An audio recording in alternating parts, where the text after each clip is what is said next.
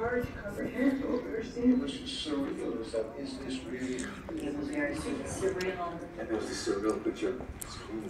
My flatmates thought they were watching like a Hollywood blockbuster. Maybe a commercial. Within minutes, the second plane hit the South Tower. Oh, this is actually happening. This was something real. This happened.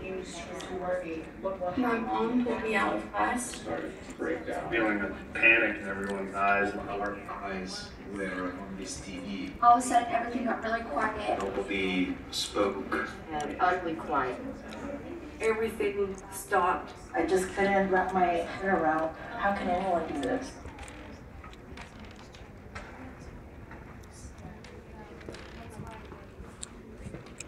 On the day of September 11th, 2001. I was in Honolulu, Hawaii. In college, I used to Berkeley, Times Square, São Paulo, Brasil. Estaba en Miami, Florida. We were actually in a meeting and someone barged in and said, Oh my God, a plane has just crashed into the World Trade Center. I frantically get to a radio. When I heard it over the radio. They have accurate news on the radio. So I switched on television. Several channels and we're just being at the same people. Twin Towers. We saw the second plane crash.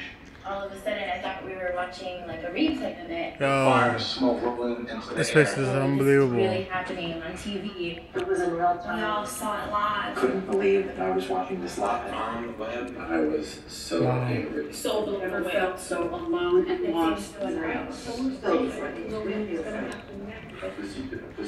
The first thing I thought of was my This is parents. Clive I Williams. wanted to talk to the people that I loved Straight the up, most. your host, straight on the show. I'm at the museum, at the 9/11 museum.